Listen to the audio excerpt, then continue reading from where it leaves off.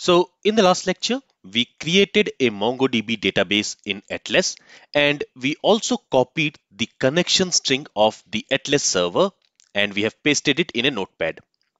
Now what we want is, using that connection string, we want to connect our Express application to the database which we created in the last lecture. So in the last lecture, we created this quick chat database, and now we want to connect to this quick chat database from our Express application. And in the last lecture, we also copied this connection string. Now using this connection string, we are able to connect to our Atlas server where all our databases are hosted. But now what we want is, instead of connecting to our Atlas server, we want to connect to a specific database. In this case, we want to connect to this quick chat database. So for that, we can modify this connection string, and after this last slash, we can specify the database name to which we want to connect. In this case, the database name is quick chat. And now we are going to use this connection string in order to connect to this quick chat database from our Express application. So first of all, in the Express application, in this config.env file, we are going to create a new environment variable, and I'm going to call it as constring.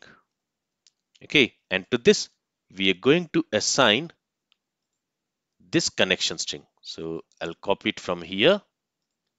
Let's go back to VS Code and let's paste it there. All right, let's save this file. Next, let's go to server.js. And now, in order to connect to our MongoDB database from this Express application, we need another package to install. And the package which we want to install here is Mongoose.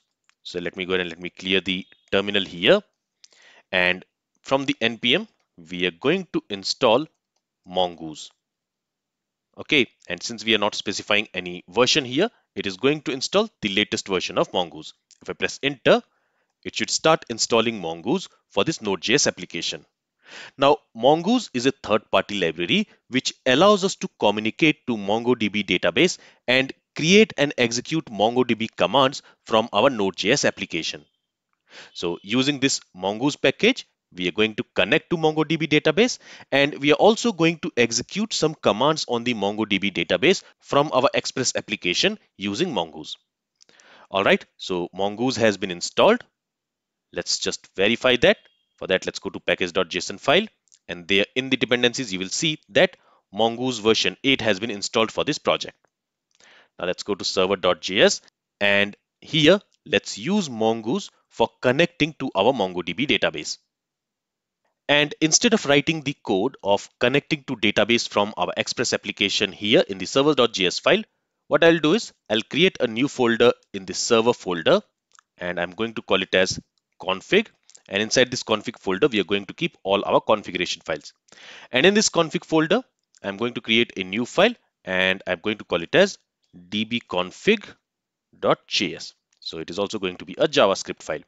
And inside this file, we are going to write the logic for connecting to MongoDB database.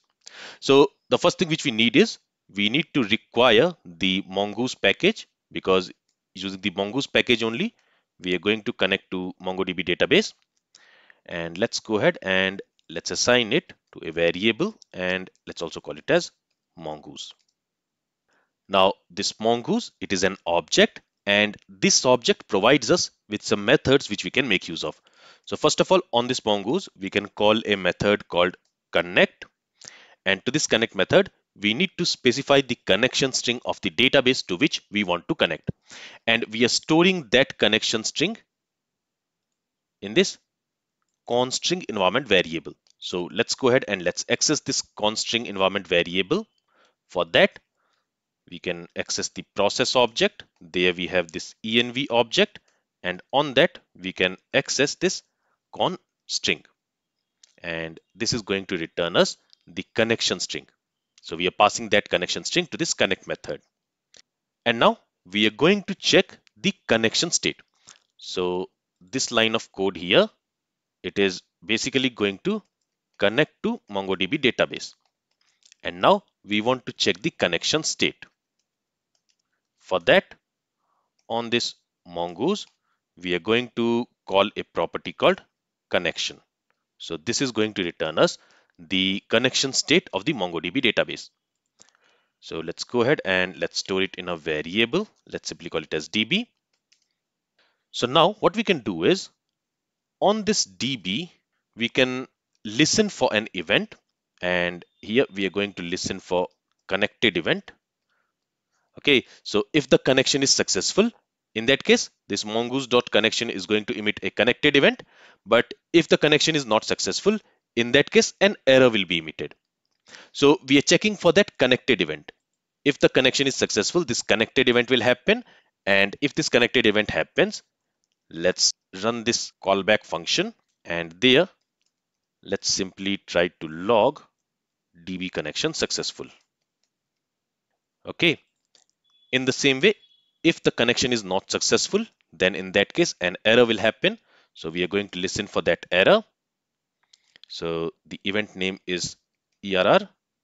And if the error happens, in that case, again, we are going to execute a callback function. Let's again use console.log.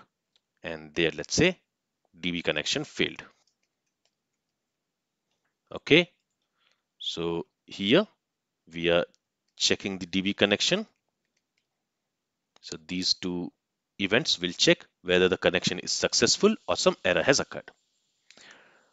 All right, and finally from here we are going to export this DB. So here let's say module.exports, and what do we want to export? We want to export the DB. Let me close this terminal for now. So this is the code which we need to write in config.js file. Here we are requiring this mongoose package. Using that mongoose package, we are connecting to our MongoDB database using this connection string. Then we are checking the state of the connection by using this connection property. So it is going to return us a DB object. On that DB object, we are checking if any connected event has happened.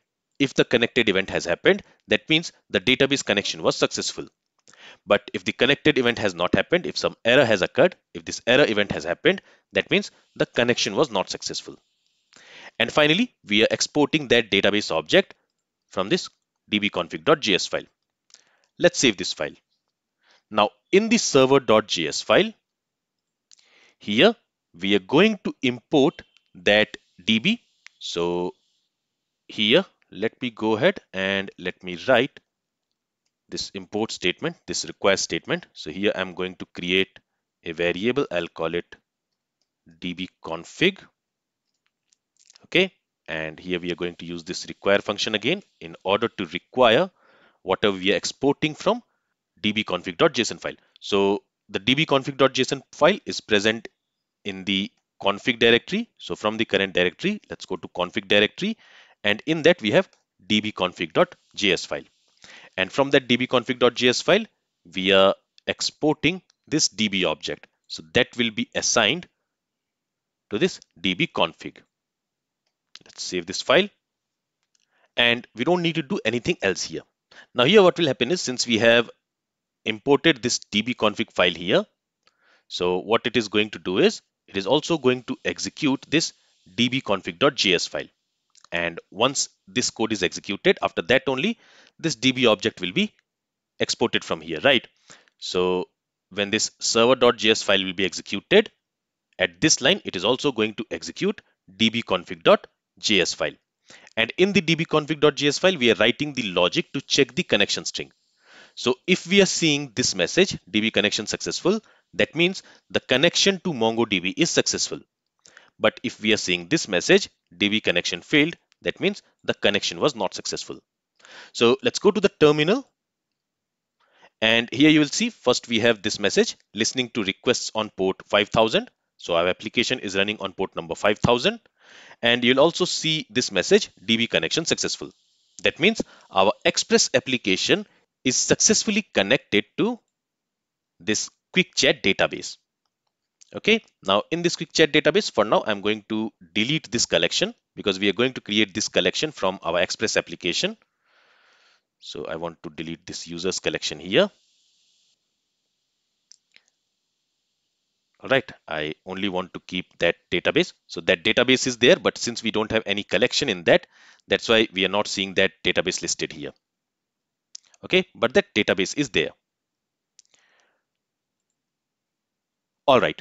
Now, since we are connected to our quick chat database from our Express application, in the next coming lectures, we are going to create a user schema, and using that user schema, we are going to create a users collection in our quick chat database from our Express application.